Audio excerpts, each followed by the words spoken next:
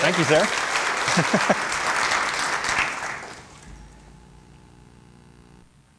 So howdy. Now, a while back, I read a really interesting article, so I'm going to start things a little different this morning, kind of a social experiment. So I'm going to ask everybody here to think of your 3 most favorite movie characters you had as a kid. Just the first 3 that pop in your brain. Literally the people that you kind of admired as a kid. Does everybody have them? Got them in your head? Who picked this guy? Yeah, you did. Anyone? It's okay, we're in a safe place, even though we're in City Hall. But the article I read about was essentially how movie characters you identify with or admire as a kid actually influence who you become as an adult. Everything from your sense of morality to how you interact socially with others. And I thought this was just fascinating because I get this question a lot. So for me, it was a great out because the conclusion I drew is it's not me, it's the media that's to blame. Because when I actually put the 5 movie characters that were my favorite as a kid together on one slide, it became pretty obvious what was wrong with me. And I'm sure a lot of my coworkers are really quiet here in the audience because this explains oh so much. But I thought this was a quicker way to kind of give you a really quick summation of who I am personally and kind of let you deduce your own outcomes on how or what my creative process is actually like. But seriously, as humans, media actually affects a lot of things about us personally, our sense of self-worth and importance. And this is really kind of impactful when you think about the characters that you see on screen and how you're always kind of upholding yourself to them. They kind of set this bar.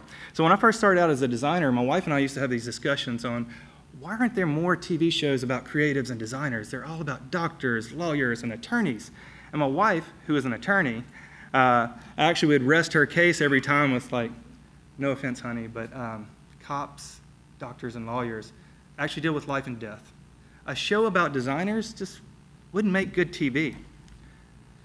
Now, I'm not saying she was wrong by any means, but as designers, I think, and creatives, we often kind of struggle to find kind of meaning or worth with our profession because we look at some of these dramatizations of other professions and we kind of think our profession maybe isn't kind of worth as much.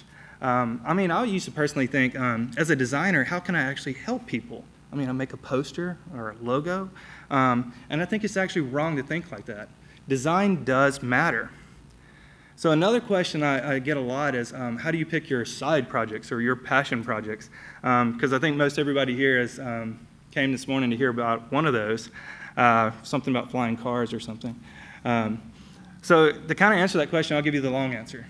So I originally moved to Austin about 10 years ago to work for this firm here in town called FG2S.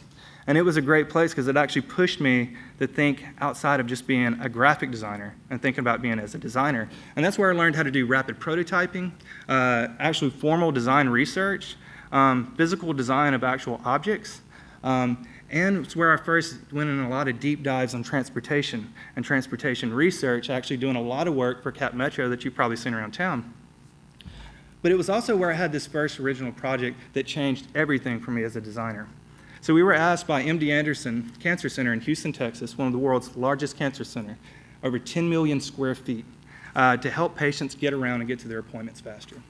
So we did a lot of hard work over a couple years, actually going in and designing this entire system. And as you can imagine, a system that spans 10 million square feet, there were a lot of battles and a lot of late nights, and a lot of gnashing of teeth. But in the end, we had this entire system that was in place in this hospital and was actually running.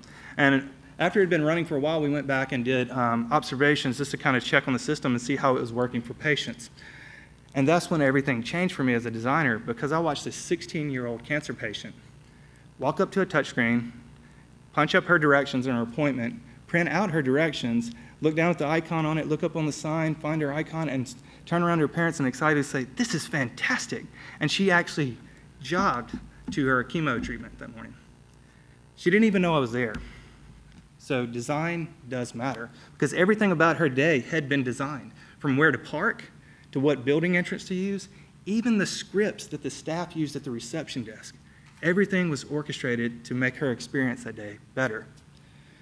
So when you ask, what do I choose to spend my personal time on, I get excited about, passionate about projects that actually make a real difference.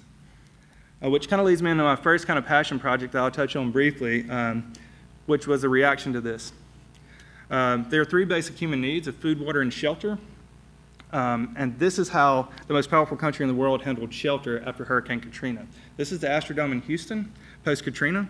So this is where the people that actually were able to escape New Orleans were shipped off to over 350 miles away from home, and this was their home. These army cots with all their personal belongings in a plastic bag stuffed underneath. Now this absolutely outraged me because there was no sense of privacy, no sense of dignity, no real sense of security, and this is how they had to track down their loved ones, with cardboard signs. And as I did more research on this, I found out that over 32.5 million people every year are displaced just by global disasters, natural disasters. That's not even counting man-made conflicts like the 1 million currently displaced in Syria. So I decided to design some coffee cups to help this out. And that sounds a little ridiculous, but if you actually think about a coffee cup, it has some great attributes. So if you actually flip a coffee cup upside down, you have essentially an all-in-one design that gives you roof, walls, and a floor. And they stack up really nice to be able to ship these things around very efficiently and store them very efficiently. Plus, they're insulated. So I made some really big coffee cups, and I've had them manufactured. We actually store them in an aircraft hangar in Georgetown here for demonstrations, and we've had everybody from FEMA you can imagine to come down and look at them. And this to me seemed like a much more dignified response to disasters than a tent or an army cot out in the middle of an indoor baseball field. But this is pretty far afield from what most people would consider a graphic designer would ever try to design. And it's not just an excuse to get into architecture and industrial design. These things are actually smart. They all have microprocessors embedded into them, so as soon as they're powered up, they start wirelessly relaying their current status back to an entire command center app, which actually allows us to eliminate the cardboard signs. You know exactly where Uncle Bob is, what unit he's in, and if the temperature is okay in there for him. But outside of kind of selfishly thinking, selfishly for me to think about these things beyond just a disaster application, things like ACL. I would love nothing more than to go to ACL and not have to worry about leaving, just be able to stroll over to a pop-up hotel on site and not necessarily worry about fighting crowds or traffic. Because I hate traffic. I don't think anybody here really likes traffic, which leads me into the other passion project that I think everybody really came to hear more about today. So this is Interstate 35 right now in Austin. It's a pretty packed place. And as Ben mentioned, we're one of the fastest growing cities. Every year that I've been here in Austin, we've been in the top 5 of the fastest growing cities in the U.S. But our current infrastructure, our transportation infrastructure, is already evaluated to be about 20 years behind schedule for our current population. What's really horrifying and frightening is when you think about the next 20 years. For the next 20 years, our population is supposed to double, and we're not even keeping up with it today. So this poster sits outside of our office here at Frog, Texas. And this shows the very heart of Austin, 6 in Congress, 100 years ago. And I found this picture to be really fascinating because look at all the number of streetcars or light rail that we had in Austin 100 years ago. This was just, the ubiquity of light rail here in Austin was just fascinating to me. So one morning I was actually drinking coffee, looking at this poster, trying to wake up, and this guy walked up. Now, some of you may know Jared. If you don't, he's something to behold. But he's very well known for some of his rants. And then when we started discussing transportation in front of this poster, he quickly kind of quipped some of his quotable rants being, why solve a modern problem with a 200-year-old solution?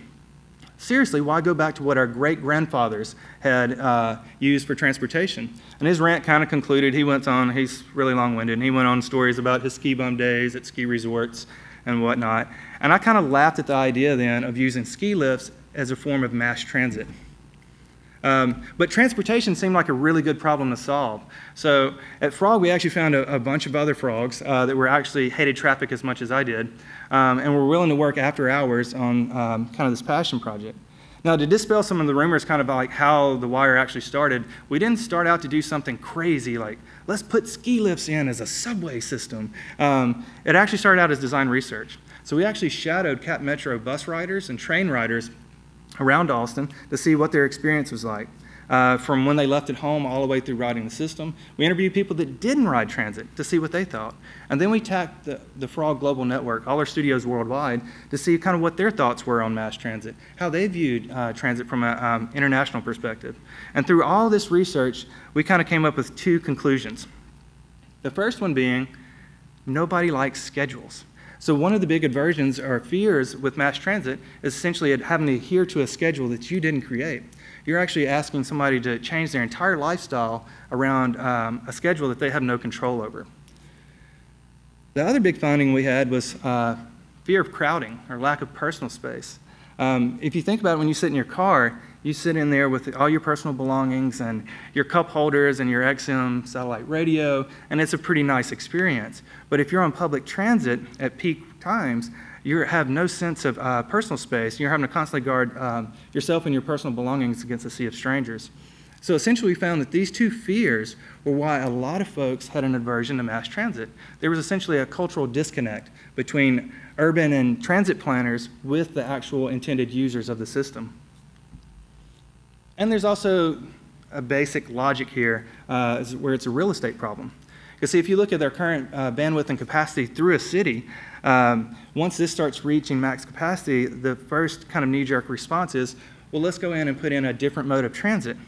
But what you're in fact doing is we're displacing capacity or bandwidth with another mode of transit. We're actually displacing lanes of traffic to put in trains. But if we just looked up 15 to 20 feet in the air, there's all this eminent domain that is unused, literally empty airspace that could be utilized. So that's the basic logic or premise behind the wire.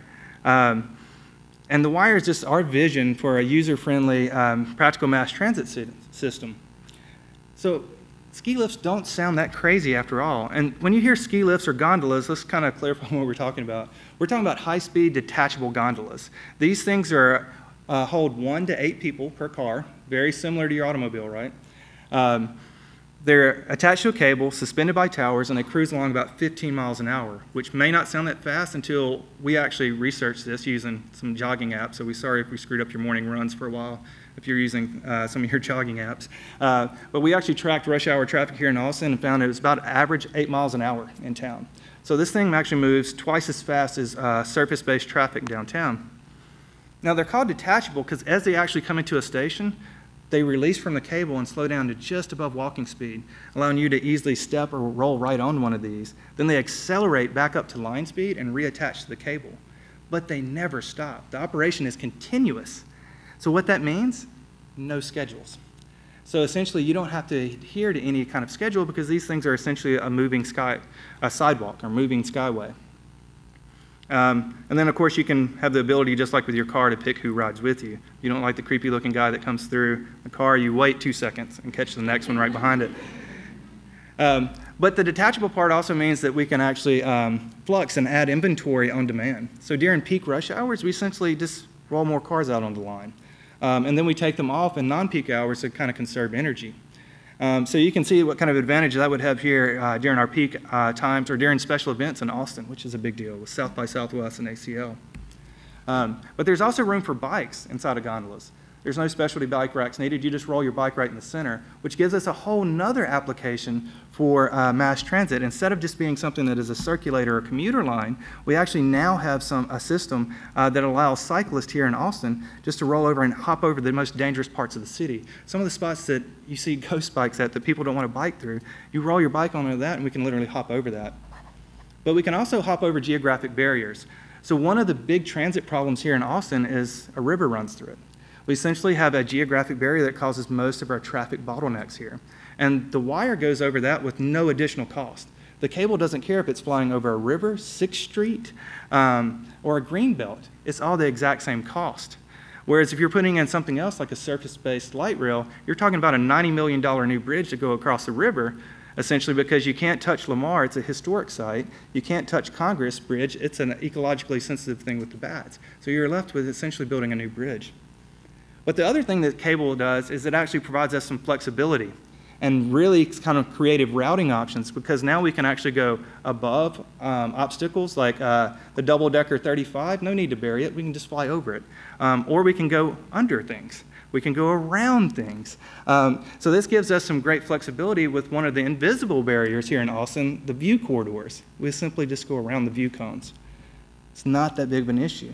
But let's talk about, I'm trying to do some more facts and figures given our setting here in city. So also, let's talk about the 4 big C's of cost, capacity, connections, and community, which I think all of those are actually really important when it comes to talking about mass transit.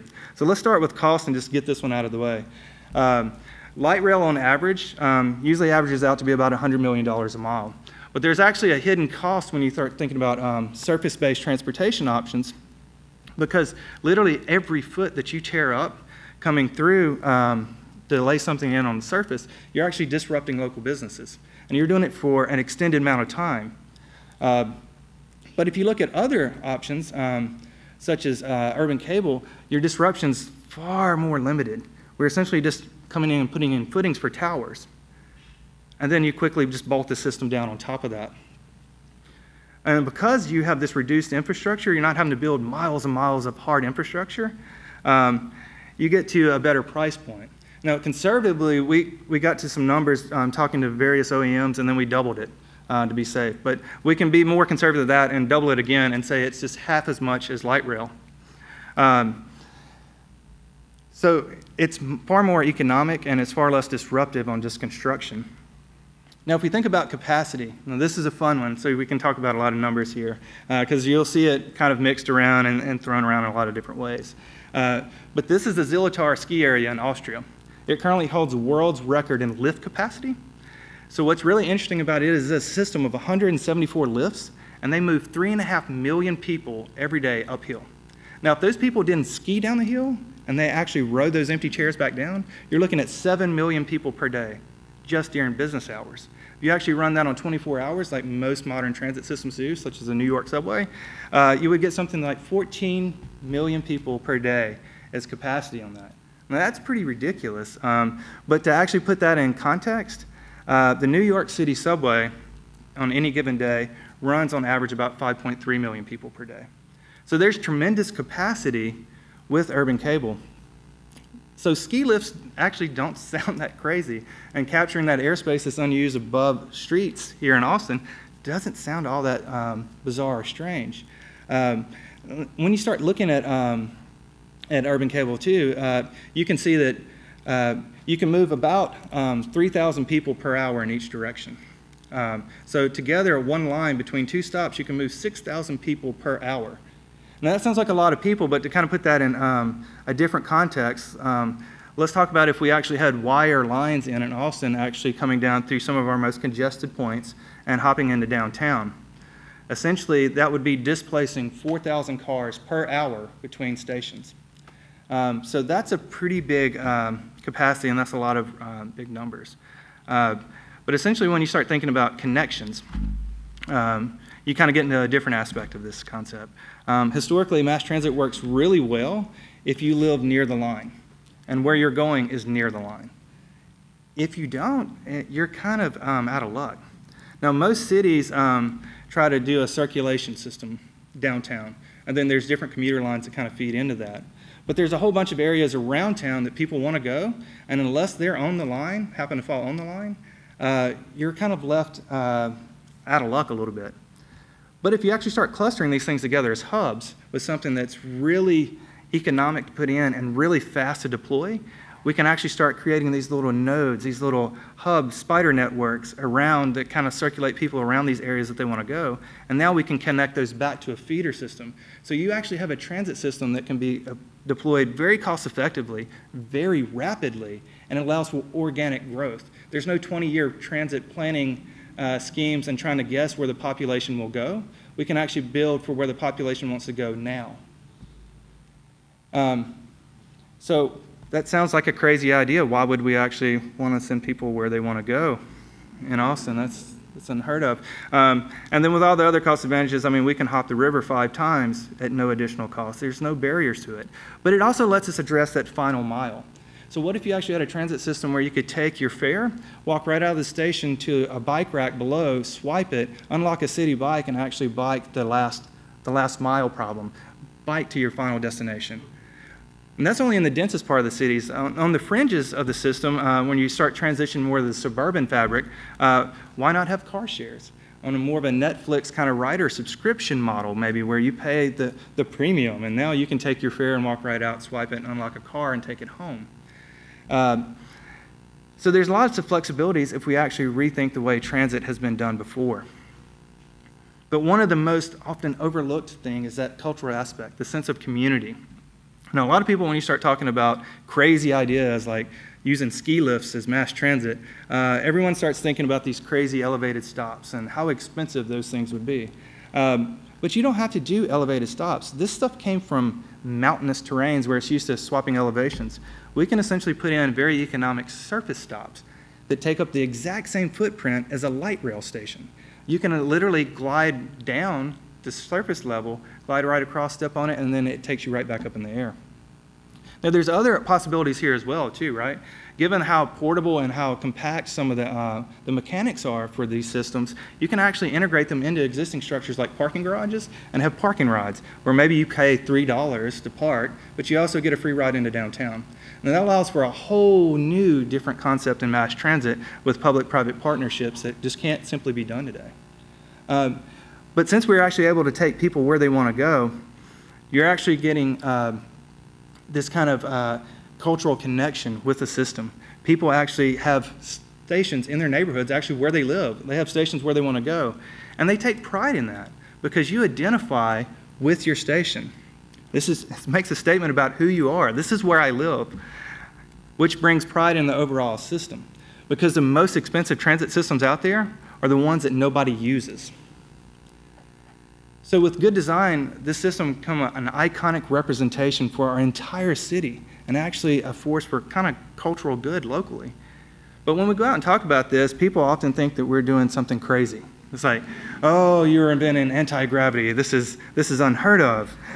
You want to put people in personal rapid transit vehicles through vacuum tubes, and you can't do any of this. And we were like, really? This exists right now. So some frogs just got back from Medellin, Colombia, that actually has a metro cable system. And there's some really unheard of advances and kind of some fringe benefits that came out of that nobody ever thought of. Simply by having cars go over people's homes, over some really neglected neighborhoods, they actually cleaned up.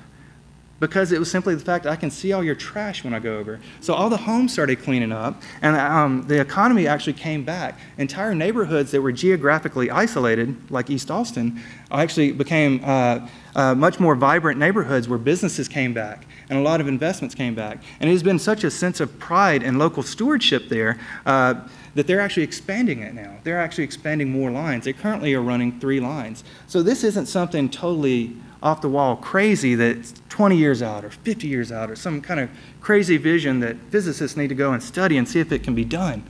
It's running right now at your local ski resort. But this is more what you think about when you think about a designer trying to do mass transit. You think about sarcastic billboards and whatnot.